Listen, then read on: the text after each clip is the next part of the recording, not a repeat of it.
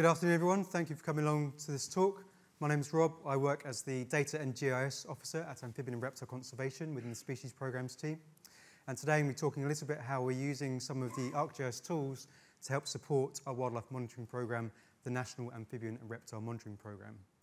I'm going to cover a bit of background about some of the issues, talk about some of the challenges we're trying to solve using technology, and then some of the solutions we've put in place. Now, for those of you that are unfamiliar with Amphibian and Reptile Conservation, or ARC as we're commonly referred to, we're the leading national wildlife charity focused on the conservation of our native amphibians, reptiles, and their habitats. And as well as working within those areas, we also work to try and enthuse and engage people in the conservation of these species and habitats too. Now, currently, global biodiversity loss is a huge issue, and amphibians and reptiles are also affected. Some studies carried out in 2009 by Cox and Temple using something called the IUCN Red List Assessment process, whereby species are assessed based on their threat risk of extinction, found that around a fifth of European amphibians and reptiles were at risk. We carried out a similar assessment back in 2021, just focusing on our British native amphibians and reptiles, and approximately a third were in threatened categories. So certainly issues and concern over the status of our species. We actually have 13 native amphibian and reptile species here in the UK. We have 7 amphibians and 6 reptiles, as you can see here. Apologies to anyone who is not too fond of any of these species, but I'm here to advocate for them. And some of these are particularly at risk. So, for example, the northern pool frog actually went extinct in Britain. It's since been reintroduced by ARC and partners to 2 sites. The natterjack toad is only found at around 60 sites throughout the country. And the smooth snake is restricted to heathlands in southern England within Britain. So in order to understand and monitor these species, we've developed the National Amphibian and Reptile Monitoring Program. And what that is a portfolio of different surveys and projects designed to understand, generate, and analyse data on those species. So the aim is for us to be able to then conduct species status assessments, inform things like policy, land management, and reintroduction programs. Currently within our strategy at ARC, there are 2 particular areas that are relevant to the program. So firstly, in order for us to increase knowledge and understanding, so going out there, generating and analysing data so that we can do those things, do species status assessments, for example, but also to widen our engagement, reach out to different communities, engage with them, and encourage and enthuse them to get involved with the conservation of our native species, and ideally also to participate in the monitoring of those species. So focusing on that kind of need to increase our knowledge and understanding, there's a few kinds of data we're really interested in gathering. For example, the locations of species, so their presence, how many there might be, abundance, the proportion of sites they might occupy, or occupancy as we might call it, population trends, and then the habitat conditions and associations with those species. Now, collecting these kinds of data is incredibly intensive, takes a lot of manpower, a lot of time in the field, and so we need a set of resources and tools, and also the community to help us gather those data. So when we were looking to develop this program, we looked at the kinds of technology we might need to support it in our management and delivery of it. So that comes into kind of widening our engagement. So a few things that we needed. Firstly, some sort of web presence to present information to the public, resources to our volunteers and surveyors and our partners. Some sort of way of operating and working with groups and communicating with them effectively. Ideally, some form of geospatial field data collection tools, preferably something that works offline. Better routes for sharing data to different user groups and in a secure manner. And ways to interpret those data and analyse the outcomes. Now, it's worth noting that the national programme is actually made up of multiple different surveys and projects, some focused on single species, some national, some regional, but they all contribute different pieces of the puzzle to our overall understanding of these species. Within that, we're also allowing for different opportunities for people with different levels of ability, experience, skill, time availability, interest, and geographic location. But in doing so, by having multiple projects, we obviously have a larger burden on ourselves to make sure we're engaging with those different user groups and providing them resources, perhaps in slightly different ways. Moving on then to some of the tools we're actually using to help support the program. So in terms of our web area, we've built a series of ArcGIS Hub-based sites and initiatives, an area we call the Arc Survey Hub. That's where we present all of our resources, all of the information to our surveyors. We're using groups and supporting teams within ArcGIS Online and ArcGIS Hub Premium to share resources to those groups, alongside community user accounts whereby our volunteers can have their own ArcGIS Online accounts through our ArcGIS Hub Premium subscription to allow them access to restricted resources that we otherwise couldn't share publicly. In terms of field data collection, we are using Survey123 and field maps, and then a whole host of different tools and resources to facilitate better data sharing. So, for example, we're making use of hosted views and authoritative feature layers in ArcGIS Online to make sure that we're then filtering just the appropriate information down to different user groups. Our volunteer surveyors can access their own survey submissions through their Survey123 inbox or via an experience they have access to through our Arc Survey Hub, whereby they can view, interact with and download their own submissions. We have other dashboards, web apps, and also we're finding that Story Maps is quite a useful tool for providing information such as our survey protocols, user guides for the apps to those users in a kind of easily digestible format. And finally, in terms of reporting, again, a variety of tools, particularly again using things like dashboards, Story Maps for communicating the outputs, and also both internally and externally. And then for further analysis and interpretation, we're using ArcGIS Pro. I now want to take you through a bit of a tour of what this actually looks like to our users. So this is one of our ArcGIS Hub Premium sites. This is our landing page for the national program. And it just has some general information about what the program is, how to get involved, and it gives you an overview of the projects within that program. So for example, if we have a look at the National Reptile Survey, this project has its own hub page within which users or members of the public can find out more information before they actually get involved. They can then follow through to our registration form, sign up, and then be issued with a community user account so that they can actually sign in and access those restricted areas.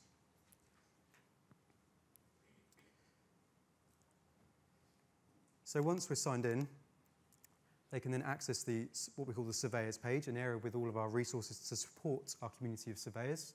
So if we click on that link now and go through to that page, and here we actually host those additional resources. So things like health and safety, lone working guidance, forms they can take out into the field.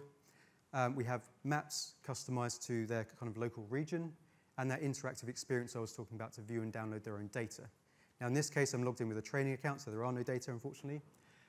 But if we actually take a look at the web app, this web app is showing what would be presented to a user in real life, but this is actually a set of fictitious sites. They would see the local sites for their project within their region. They can then zoom into the relevant sites, either in the web browser here or actually in mobile field maps as well. See all the spatial content that's been mapped. They can do that themselves, or we can do that for them. Things like their survey routes, perhaps the location of a pond for an amphibian survey. And then nearly all of our maps, we have customizations in the pop-ups using HTML to allow them to load Survey123 forms directly and populate those forms with the relevant information. And that really helps us to cut down on some of the data errors, things like incorrect site names and locations. So this is just an example of one of our survey forms. Most of our forms have been developed in Connect for use in the field app. However, we do also have a handful of public-facing web forms as well. And in this example, the surveyor can launch directly from field maps or through the web browser if they're back on their computer. They can then fill in the form, submit their wildlife sightings, and our database is then obviously automatically updated in near real time. In terms of how different user groups engage with our Arc Survey Hub and our resources, firstly, members of the public obviously have access to our public content, our public pages. They can learn about the program. But in some instances, they're also able to submit features such as wildlife sightings to our projects. So as an example, we have a project called Garden Dragon Watch, which encourages members of the public to go out and record amphibians and reptiles in their gardens. They can then submit those sightings through a public web form, and then they can see the results in a public dashboard and interact with that to see the progress of the project. Moving on from that, we have our community of volunteers, users with community user accounts or logins.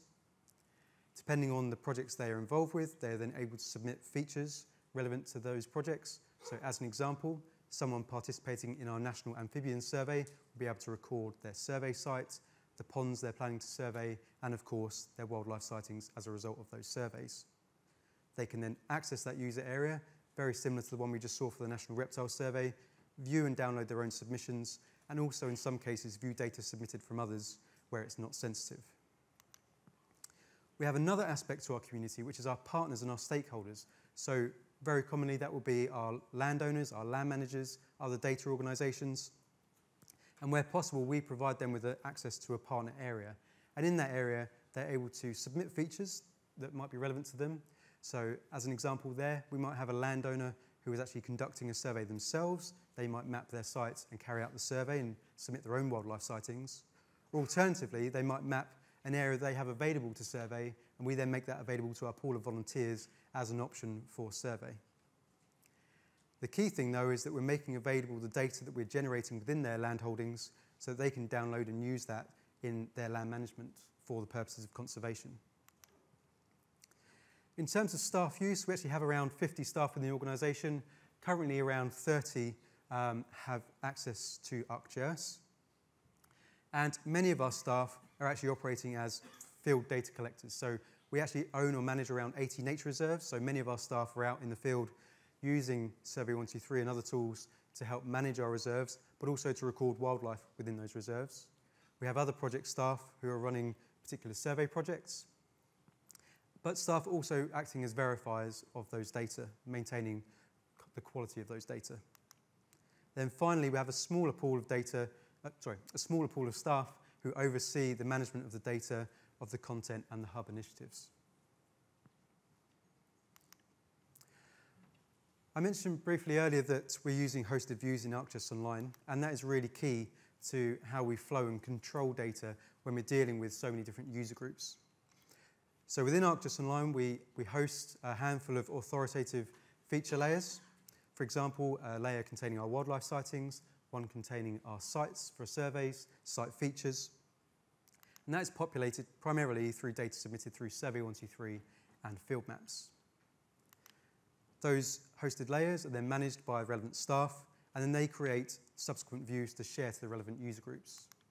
So as a couple of examples, we have views accessible by staff, perhaps without edit permissions, allowing them to review and verify data.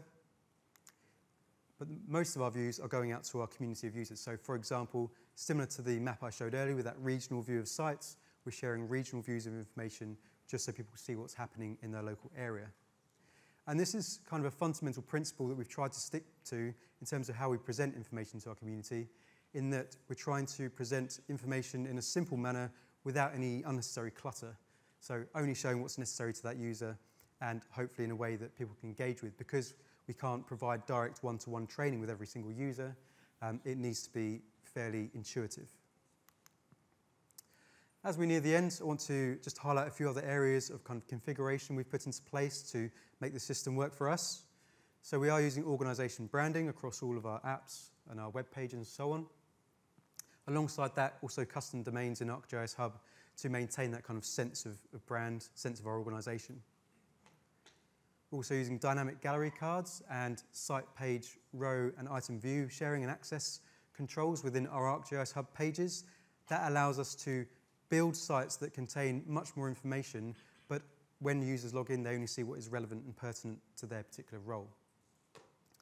Additionally, we have custom sign-up terms and conditions, which allows us to kind of manage our users and ensure they're sticking to a consistent use of the system. We have various scheduled Python scripts which are helping to maintain the data. One particular example would be we're using those to maintain our external CSVs that support our Survey123 forms to ensure they're up to date. We then also have supporting teams and groups alongside hosted views, as we've seen, again helping us to manage the data flow to particular groups of users. Additionally, custom HTML in our pop-ups to allow us to launch and populate forms, reducing data errors. And story maps is quite a useful tool to produce and deliver digestible information, such as our survey protocols. As I come near to the end then, I would want to really highlight how the data we're generating within the National Amphibian and Reptile Monitoring Programme, and by collaborating with other partners, is helping us to assess the conservation of these species, the kind of outputs we're generating. So as an example, here we have a 10-kilometre distribution map for a species, and that is reliant on us having a very good, thorough data set on the species distribution. We can then use those data to identify perhaps biases in the data, gaps in recording, which is a common issue in biological recording, so where maybe we need to target future survey effort, future regional projects, future training. Another example here is from a species distribution modelling analysis. So this is actually for our smooth snake project, snakes in the heather. So we used environmental data, land cover data, combined with high quality species monitoring data to allow us to identify areas of high habitat suitability for this species. So for example, in here, in this image, you'll see these darker areas are higher suitability for the smooth snake in Dorset. And that allows us to, again, target further monitoring, perhaps areas of high suitability that we don't actually have species observations for, or target land management to improve the suitability for those species in those areas. Finally then, coming to the IUCN Red List analysis I talked about earlier that we carried out 2 years ago, that process was to assess the threat status of different species at different spatial scales within Britain. And what you see here basically is anything in red is a species assessed as critically endangered, orange endangered, and yellow vulnerable. So anything in those three colours are the kind of real high-risk species. So you can see the breakdown on how we've done that based on different national scales. So that is really important for doing things like informing policy. And to do those kinds of analysis, we're completely dependent on having good understandings of distribution, of range, and preferably population trends as well.